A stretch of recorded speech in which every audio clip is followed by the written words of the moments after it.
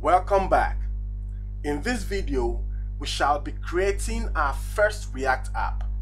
And the way to do that is to pull up your command prompt or terminal if you're using a Mac and run this command. So I'll be pulling up my command prompt now, and I'll head over to the desktop with the cd command, and I'll run this command: npx create React app,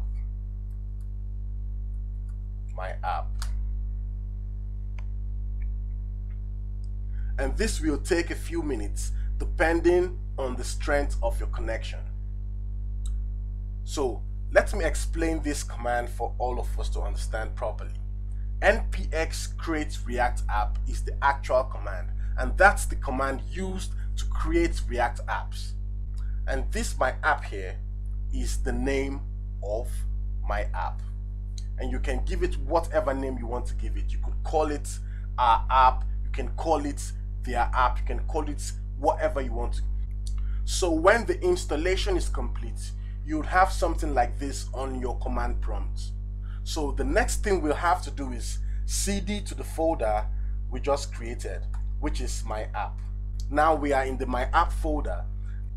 Now the next thing to do is to run our server, and to run our server we'll say npm start, and this is going to start the development server.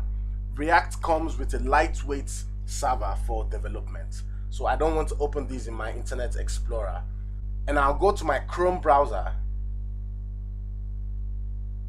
and I'll say localhost port 3000, just as we have it right here. You can see it says localhost port 3000. So with this we have created our first React app successfully. Now let's head back to our command prompt, and let's break the server by saying Ctrl+C and type in y there, and let's open up our directory in VS Code, and you do that by saying code space full stop. This is going to open our files in our VS Code. So let's hit enter on our keyboard, and our VS Code is open with all our React files that we downloaded for our app.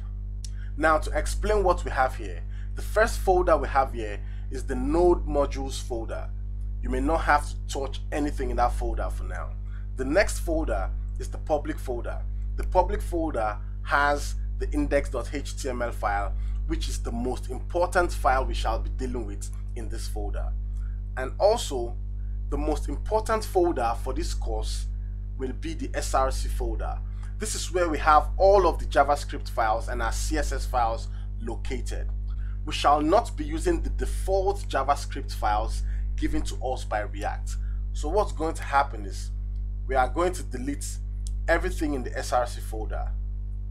And be careful not to delete the src folder itself, but if you do that, you can create an src folder in the parent directory and still follow along.